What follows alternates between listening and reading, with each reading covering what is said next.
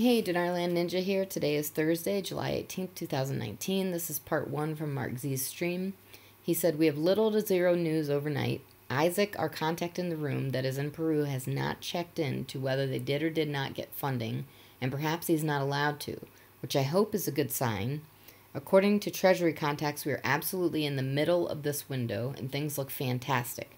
Out of Reno, I got nothing. They went silent yesterday and stayed silent. Mr. Cottrell has not gone yet, and he has not processed. And that's all for now. Thanks for tuning in.